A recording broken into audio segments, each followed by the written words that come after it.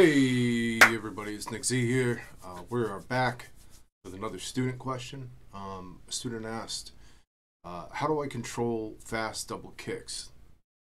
Meaning that, you know, when he has a single kick going, dum dum dum dum dum, it sounds amazing. It sounds like you want it to sound, I'm assuming.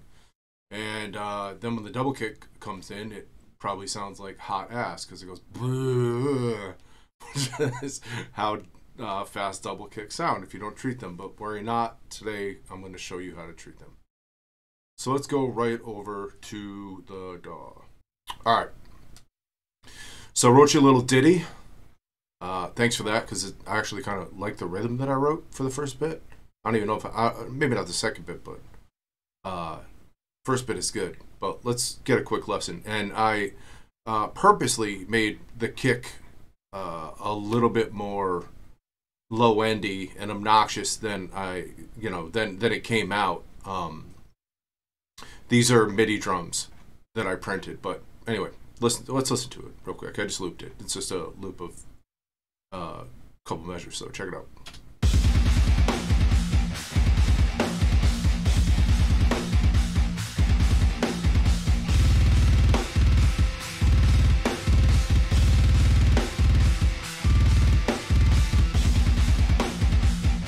Right. So even though that kick is obnoxious and it's really low end heavy, I mean, so I'm on headphones now with no Sonar Works, and I mean, this was a mess when I had like the room treatment on. When I was initially making this, like it was a mess, and it sounds 10 times more a mess that I don't have the room treatment on, but it was a mess to begin with. But yeah, you can hear it. When the kicks get fast,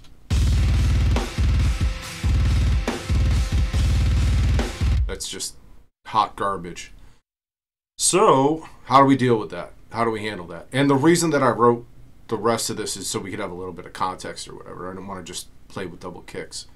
I wanted to show it to you in context, in the reference of a song. Like, obviously I'm not going to, write the whole thing out, but again, I got a nice little ditty I wrote. I'm into it. It's going to turn into something. So I wrote out these MIDI drums was the first thing that I did. And to do that, just very quickly, if you're curious, I have a Get Good template that looks like this. This is obviously the mix template, but the Get Good template is like this. I don't know. I found it on YouTube somewhere, like how to route this properly. But this is all routed the correct way. So what I do, and this is the way I always do MIDI drums if I have to do something with MIDI drums, usually I use Get Good. I use Get Good for anything, because the shells are so good, everything's so good on it that, and so clean that you can manipulate it and move it in any way you want, or just, trigger it. But I've used this for like light rock stuff, and it comes out amazing.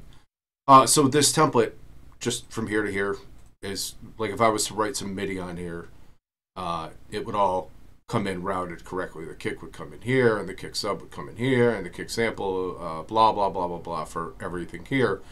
And then I just print them. I select them all, and I go to Render Freeze Track, and I go to a stereo stem. I go to a stereo stem because a lot of the stuff is stereo when it's supposed to print, like FX symbols, ride, floor toms and stuff like that, the toms, they're already in the stereo field. So like I just print them to stereo and leave it. But like overhead left, overhead right, obviously those go to mono, which I didn't do. Here I left them stereo, so I'll show you how to make a mono, and here's the rooms. I'll make all this mono. So this, item settings, and we're in Reaper, obviously. And just mono. Then you can do down mix, left, right, whatever. I just down mix, whatever. So, and then I obviously just plugged them right into my routing template that's in the course. That I hope you guys have watched. If you haven't, I hope you do. And this is all my stuff going on here. And again, like, you don't need all these kicks and all of this nonsense, but this is the the stuff that comes with Get Good. Anyway, I don't know why I'm doing a commercial for Get Good. It's kind of hilarious. But whatever. But like, there's the kick, which is the kick in and out. The sub rather, which is the sub of the kick, and then the kick sample, which are the 3 tracks that make up the kick for that. But I didn't use any of them. I just sampled it. And then I wrote a quick, couple guitar parts, and that's all for Nameless with Jens Borgen's IRs, which are nice. So now that that's out of the way, let's get into it. Get rid of this. All right, so first things first, coming over to the kicks, I don't need all of kick stem, kick sub, kick sample. I don't need that because I'm triggering it. So I'm going to get rid of these real quick. And then this is just, this kick track here just has my fab filter on it because it's easier to just drag it over if I need it than to go searching for it. Oh my God, I hit the space bar. And that's all that is. So let's get into it. So the first thing, there's a couple of ways. I think I'm going to show you, I'll show you a couple of different ways of how I would tackle this. First, I'll show you how I wouldn't tackle it, which is, this is a way to do it, but in a situation like this, I wouldn't probably do it. But sometimes this is a good way to do it. So I'm going to solo these kicks so we can hear them. And holy shit. And I'm going to rinse, repeat this part all the way through. So that's on repeat now. And I'm going to go over to C4. So the first way that you can deal with when you have fast kicks, and the reason that I have this on a loop right now is because I just want to deal with the 30-second note kicks. Like if you're dealing with a band that's playing 30-second notes all the way through, like some kind of black metal project or something, like, this is what I want to talk about. But it's contextual, which is why I wrote the rest. So the first thing I'm going to do is get rid of these bands and just come to here. And this is at 92, so I'm going to lower it. I'm going to lower it to like just under where I would want the kick fundamental to be. So if I want the fundamental, I said fundamental, which is a good route name. Where the fundamental would be is around, I don't know, probably 50, 60. So I'm going to go just under that. And use this C4 as a multi-band compressor. You can use any multi-band compressor you want, but C4 works just fine by wave, so I'm just going to use that. And I'm just going to show you, I'm going to A-B it. So I'm going to turn it off and turn it on.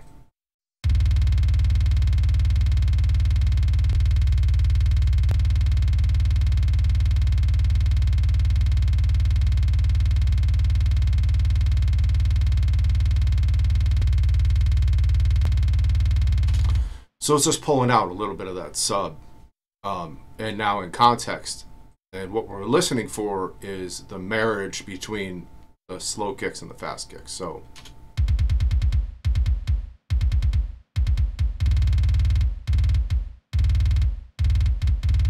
and that's with C4 on. That actually works shockingly well for this example.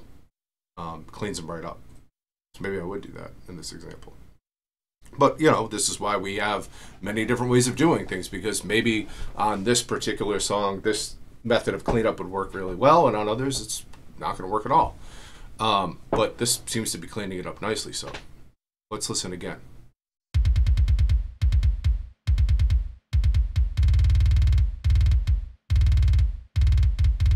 It's obnoxious.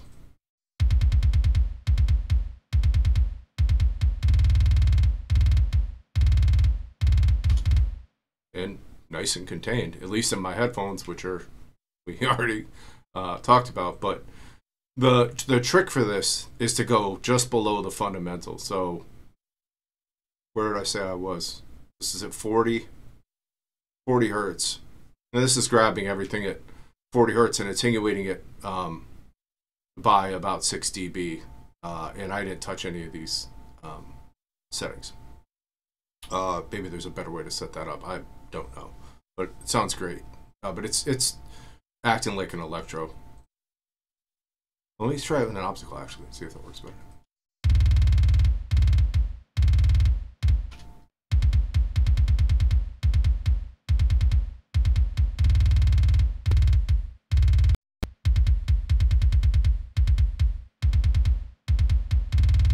No, I think the electros, whatever this is fast enough to catch it quickly, which is what we want. So that's happening. So that's the first way to deal with fast double kicks in a song quickly and easily. Because again, like, you want to do this quickly. You don't want to be playing around with kicks. Like, if you're trying to shape your kick and, like, you know, mix it and whatever, like, you don't want to start messing around with, you know, when you get kick noise. Like, if you have a really nicely shaped kick like this, for example, you don't want to start messing with it when the fast kicks come in. There's lots of songs that I do and that I listen to that have these two different kinds of drums. You know, it'll be like a Black Gaze song where it has, you know, a lot of these fast 30-second notes, and then you know, it'll diverge into a part, sort of Def Heaven-y, where it'll, you know, get really ambient and it has single kicks, and, you know, it's a good trick for keeping that energy up. All right, so the second way that you can do this is to cut these kicks out. Cut them right out. So I added another track here, and I cut these out off screen, which is just, you know, slotting them and, you know, hitting S. Oh man, and now I gotta highlight them again. But anyway, so I'm just gonna cut these out and move them to another track. So I have my kicks here, or rather my single kicks here, and then when I have that really fairly fast double bass, it's on a completely different track. Now I can treat it any way that I want.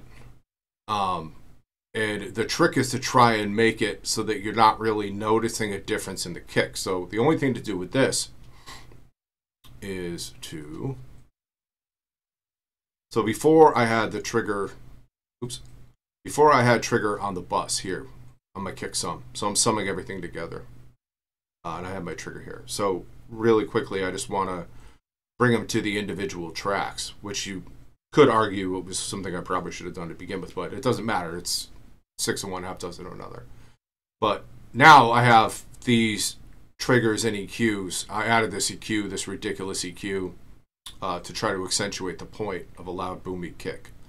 So that's why that EQ is here, post trigger. But now I have a completely separate track that I can work with. So I have, the kicks are exactly the same.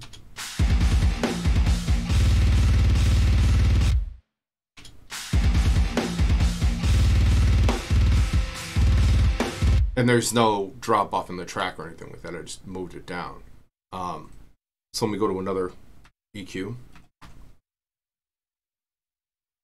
Could have just grabbed the one next to it, which I probably should have, but whatever. And there's a couple of different ways that I can do this now. The second way to attack this, once you've moved the track over, is just to attenuate it here. And you can do it dynamically if you want, which I'm going to do just for good measure, just to show you. So Pro Q3 has a dynamic function on it right here, this little circle on the outside. So I have a dynamic EQ, which is very similar to a compressor in a lot of ways. It's going to react dynamically rather than, or react to the dynamics that are occurring, rather than just a straight EQ cut. But I'm going to show you, hang on, bear with me a second. So,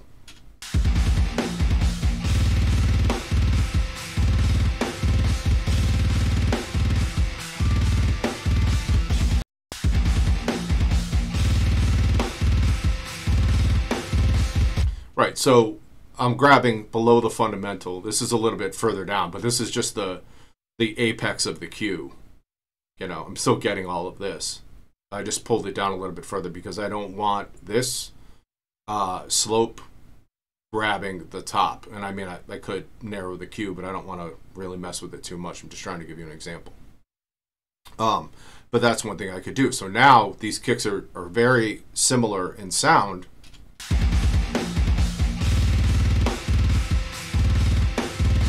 But when I get to the fast double kicks, it's not obnoxious. It sounds good and tight the same way this one is, and it's almost like tricking the ear. But truth be told, I don't have to do a dynamic EQ because really the reason to have dynamics on the track before is that we were working with, for this example, two very different kinds of kicks. Single kicks, and you know, these 8th note or 16th note? I mean, that's relative, I guess. It'd be 16th notes. These single kicks, 8th note kicks, 16th note kicks, and stuff like that. But when we got up to 30 seconds, it got obnoxious and started piling up.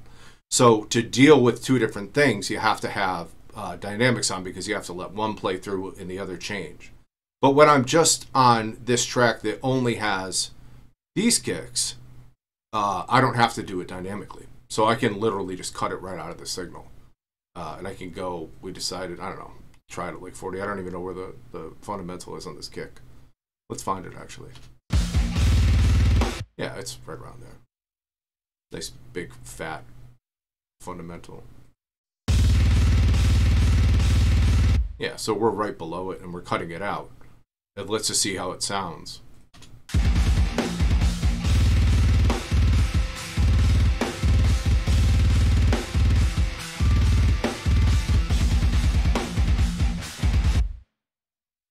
These are double hits I missed. Thought they were singles.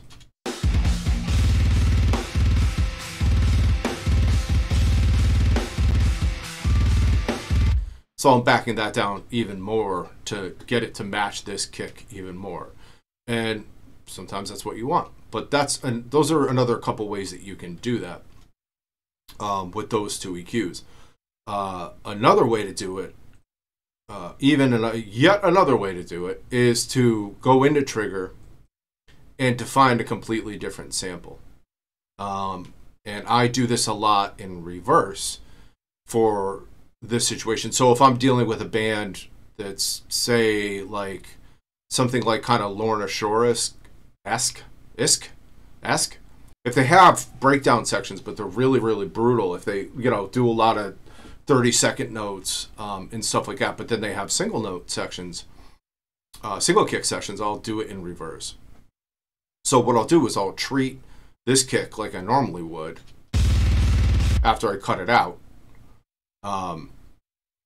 Let's just grab this EQ, treat it like I normally would, see if it's good.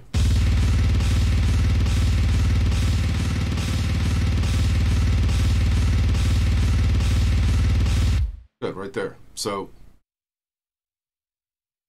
so now, like, let's say that this is the majority of the song.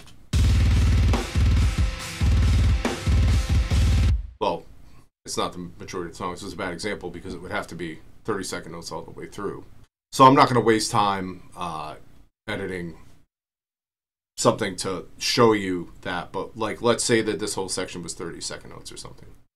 What I might do when I got to this breakdown section, if that's what it was,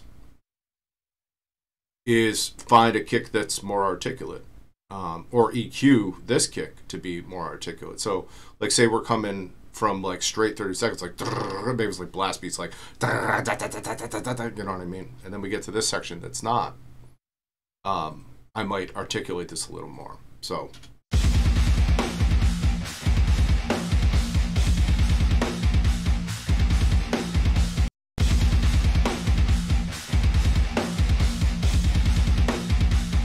Little 3K, a little 8K, and it's not in this kick.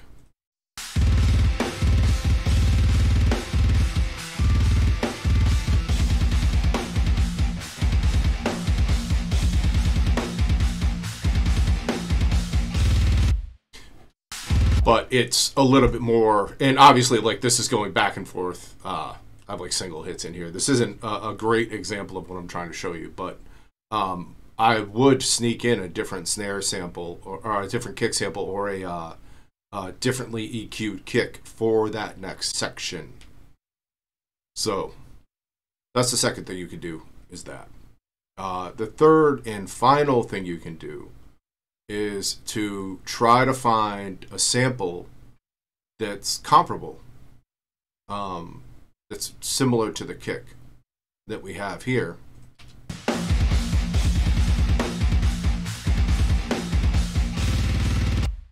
And that just doesn't have all the low end. So I just took this EQ off when I'm like adding a bunch of crap in on the low end to accentuate the point.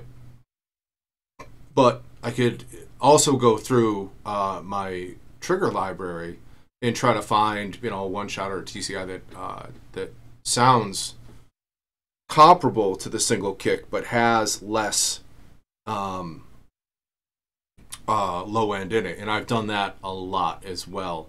Especially if, so this part is really kind of, I don't know, it's kind of, you know, deathcore-y, metalcore-y or whatever.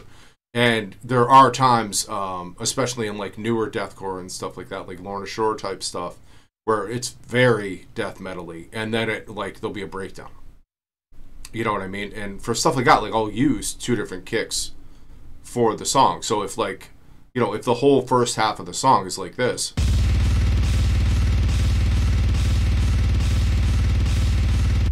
and, you know, I might treat this kick the way that I normally would, and then backwards, put a trigger on here for like a breakdowny part, so that when it gets to,